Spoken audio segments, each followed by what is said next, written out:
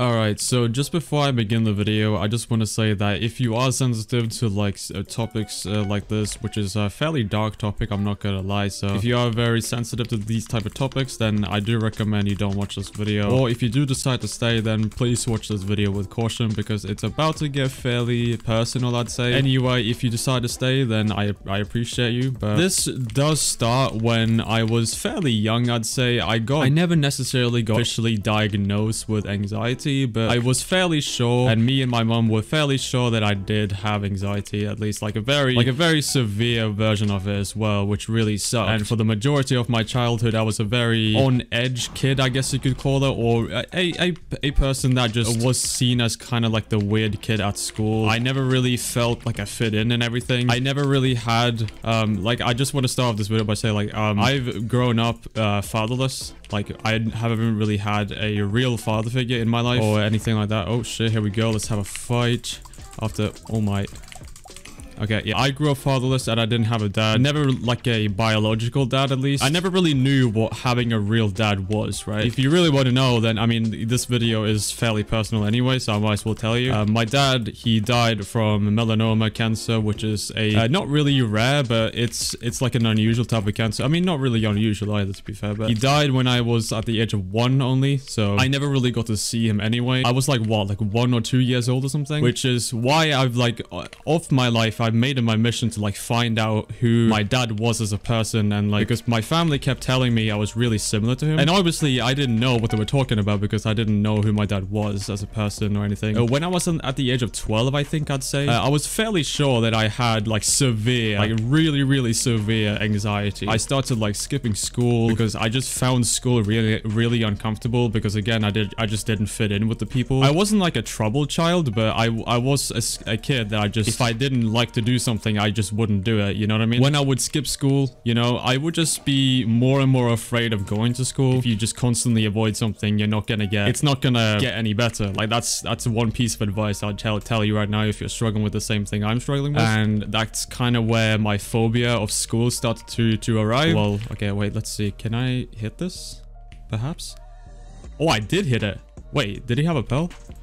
Let's go. All right. I wasn't necessarily doing bad. I mean, no, I was doing quite bad in school. My teachers and everything were really worried about it. I mean, not really, to be honest. When I think about it, they weren't really worried. So like, none of my teachers or really my IRL friends, they didn't really understand what I was going through, which really sucked. And like, even my own teachers and my mum as well didn't understand it either at the time. They saw it as me like overreacting in a way. They saw it as like, oh, like, it's just school. Like, why are you afraid of going to school? Or that they had that mentality to me, right? Which really did put a dent in how I felt, because it really made me not want to share everything I was going through because I just felt like no one would understand it. So what was the point in sharing it, right? So I just kept it hidden, I guess. I got really good at hiding it, unfortunately, which is really a bad thing because hiding what you're feeling is never a good thing to get good at. That's one skill I never really... That's something I'm not really proud of, to be honest. I was so afraid of going outside to the point where, like, bro, I seriously couldn't even take out the trash. It was that bad. So in my country, we have 190 school days, I think. I did not go to school out of... I'm inclined to say around 120 to 100 days of those school days. Out of that entire year, I was probably at school for 1 month in total. And oh god, okay, wait. How low is he? We're same height. Same height. Oh, I got him. Okay. Even when I did go to school, because I got set up in like a special class or some shit, it was seriously so bad, man. Like, the school system there was just... It was just fucking horrible, bro. I was with one other kid as well that was equally struggling just as much as I was, if not worse than me. I don't know. They thought it would make some type of like relatability to me and him, I guess. In reality, we never really hit it off, to be honest. I remember just like going there for no reason. I would still be scared shitless of just going to school. Like, I would have immense fucking panic attacks every single day. Imagine how, like, feeling the fear of dying just because you go to school. Like, imagine having that every single day for years. Even thinking about it, right, makes some of you lot just question it, like, what? How is that actually a thing? people, yeah, it's a thing. That's the type of anxiety I was going through every single day. My teachers were trying to help me, I guess. Maybe in a way that were kind of like trying to make me feel stupid for what I was feeling in a way, which really sounds like, whoa, Jonah, really? Do you think so? But yeah, that's kind of how I felt, to be honest. I'm gonna be real with you. As I grew older and older, right, like the anxiety just wouldn't get any better. Like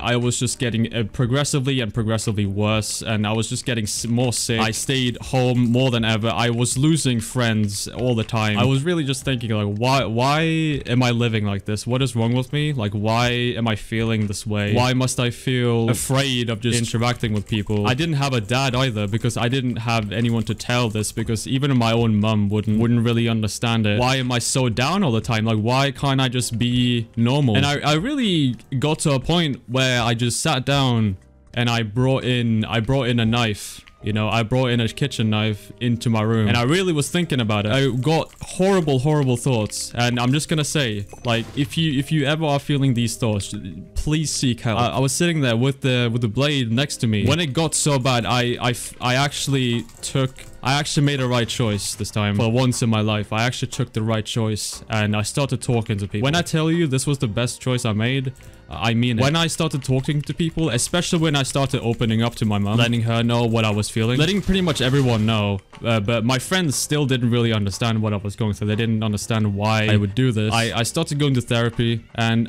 it didn't necessarily like help per se. I didn't feel like it really helped much, but it was better than nothing, because at least the thing is, right, I came out of the therapy sessions with just more questions. I felt like none of my questions really got answered. That was just in my experience. Obviously, a lot of people have different experiences with therapy and stuff like that, so I'm not gonna, don't take it as like you shouldn't do it, you know, if you get what I mean. I don't really know how to explain it that well.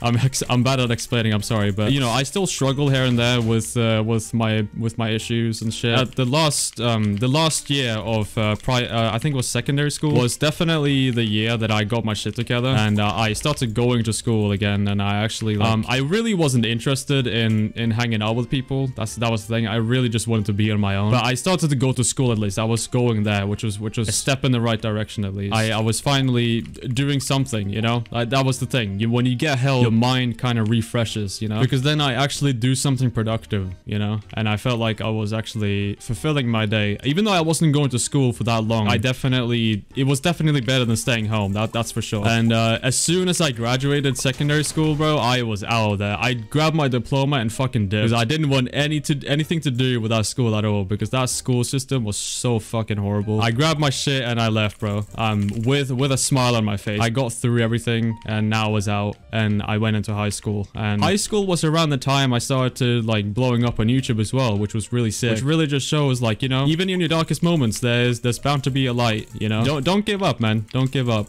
That's the message I have for today, I guess you can call it. Whenever there is dark moments in your life, there's about to be a huge light that comes into you that will shine brighter than the sun, bro. I'm telling you. I didn't really think I would tell this story, but, you know, I really wanted to tell a story that, you know, was quite personal and shit, because I'm not afraid to tell my story. I'm not afraid to show my vulnerable side to you a lot. I mean, and if anyone is afraid to show it, you know, then, you know, you shouldn't, because your vulnerable side is your strongest side. That's all I'm gonna say. But I really hope you enjoyed this video, and I applaud you for watching the entire thing. If you actually did, if you did, then I like you a lot. I like you a lot if you did watch the entire thing. I guess if you watched the entire video, comment mental health. But yeah, thank you so much for watching this video, and I will see you later.